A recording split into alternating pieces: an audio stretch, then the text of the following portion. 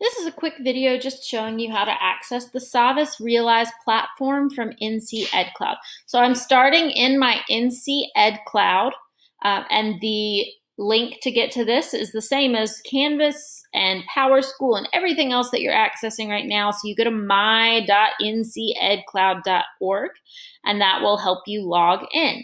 So once you're logged in, you're going to look for this button right here that says Easy Bridge. And this is the same button for teachers and students. And this is the button you're going to click on to take you to your Easy Bridge account, which is where you access your online textbook. So we'll go ahead and click that.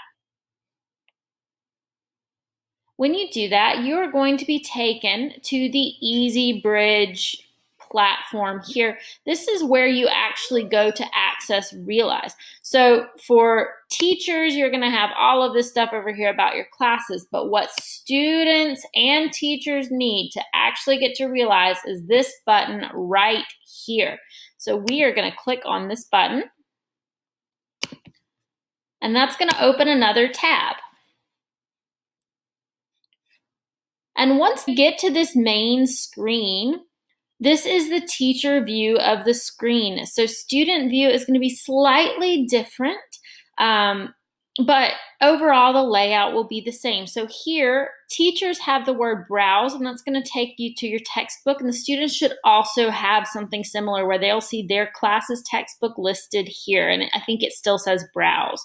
Here, where teachers have classes, students have instead the word assignments, and that is where students will go to see the assignments you have given them here in Savvas Realize, and they'll be listed right down here, and once you've issued some assignments, they'll be able to click on them to see.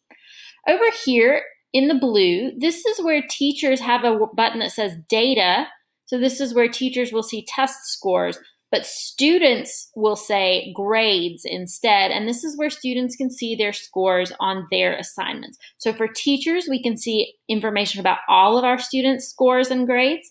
Students can see only their own grades, and this will say grades instead of data. So again, browse lets you see the textbook.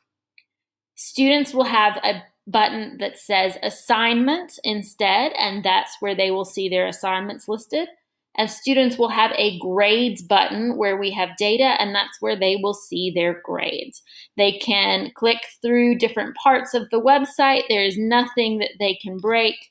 The first time they log in, before they get to this screen, they will have to set their preferred language and pick a background image. All of that can be changed later, so they shouldn't stress out about it. And you can change that from the settings in your account. I hope this was helpful, and feel free to reach out if you have any other questions.